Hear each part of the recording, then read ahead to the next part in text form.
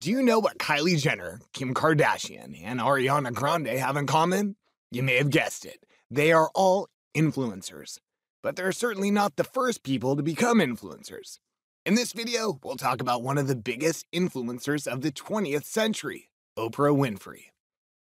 Before we get into the story, I want to welcome you to Business Successful, where it's all about successful founders and businesses.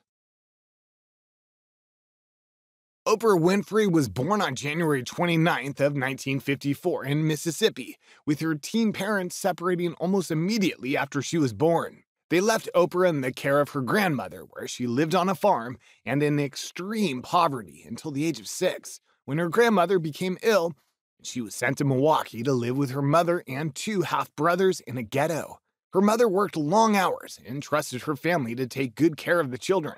Unfortunately, her family wasn't as trustworthy as she thought, as Oprah was raped multiple times by her mother's cousin's boyfriend. At the age of 14, Oprah's mother finally sent her to Nashville to live with her father and his new life. Oprah has said that her father saved her life. He was very strict and provided her with structure, rules, and books. He required his daughter to complete weekly book reports, and she went without dinner until she learned 5 new vocabulary words each day. Winfrey became an excellent student, participating in the drama club, debate club, and student council, and she received a full scholarship to Tennessee State University after she won a speaking contest. The beginning of her career. Oprah became Miss Black Nashville and Miss Tennessee during her freshman year at Tennessee State. Recognizing her potential, the Nashville Columbia Broadcasting System, known as CBS, offered her a job, which she turned down twice, before she finally took the advice of one of her teachers who reminded her that job offers from CBS were the reason people go to college.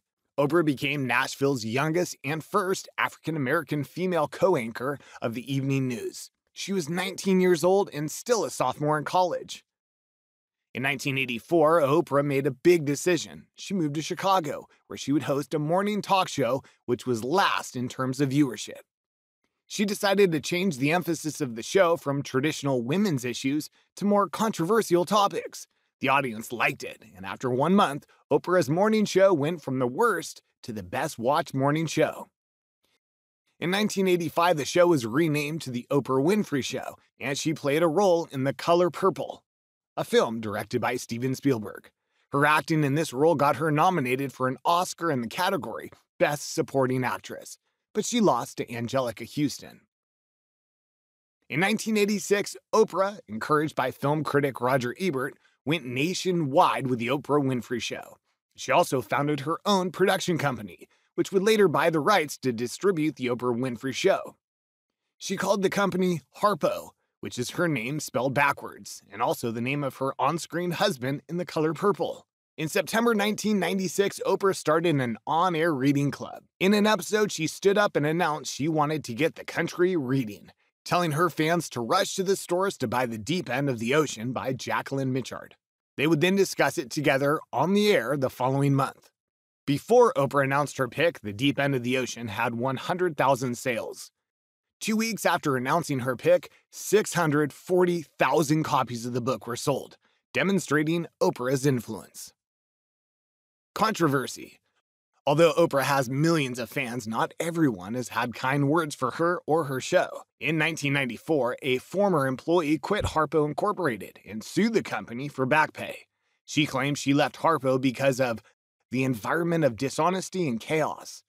Oprah settled the suit out of court 2 years later, and nowadays, everyone who works for Oprah has to sign a statement promising to never speak publicly about Oprah or her companies. In 1998, Oprah was involved in a very public court case. In an episode in 1996, which examined how cattle are raised and the possibilities of getting mad cow disease from tainted beef, Winfrey said she would never eat another hamburger. Soon after the episode aired, prices for cattle began to fall, and several Texas cattle ranchers sued her based on a Texas law which basically makes it illegal for people to make false claims about food produced in the state of Texas. Some people noted that cattle prices were already falling before Winfrey's comment, but the case went to trial anyway in Amarillo, Texas, in January 1998. Instead of avoiding publicity over the lawsuit, Winfrey moved her show to Amarillo for the length of the trial. On her shows there, she praised Texas culture and won the support of the local citizens. In court, she defended the fact that she and her guests had the right to speak their minds. According to Texas Monthly, Oprah testified that she provides a forum for people to express their opinions, finishing with, "We are allowed to do this in the United States of America." Oprah won the case. Her own magazine. In the year 2000, Oprah started her own magazine called O. Her fans loved it, and the magazine became a huge success.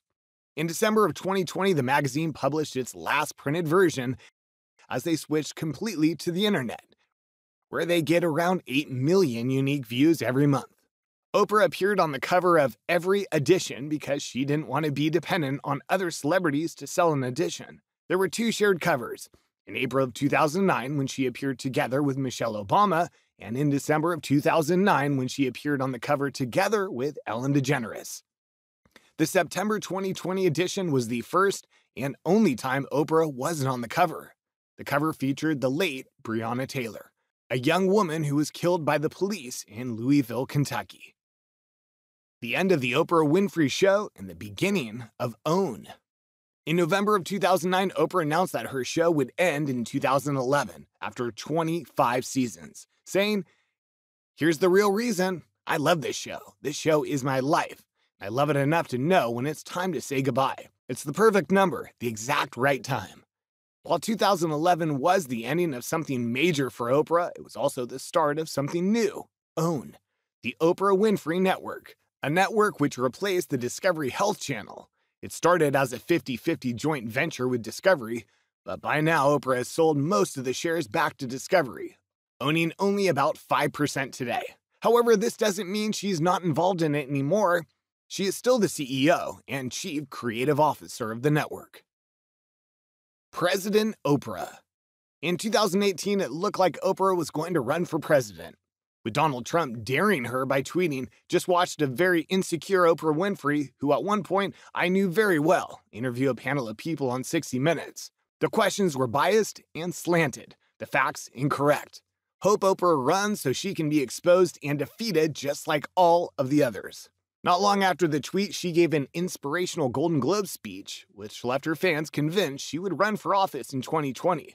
But she shot the hopes down not long after the speech, saying, "I prayed and asked God for a sign. It's just not for me." So it's also unlikely that we will see Oprah running in 2024. Oprah Winfrey, who is the richest African American of the 20th century, went from a kid with a very difficult childhood to one of the most influential people worldwide, who can afford to pay for $52 million for her dream house in Montecito. This was her rags to riches story. Thank you for watching, subscribe for more, and let us know what the topic of our next video should be.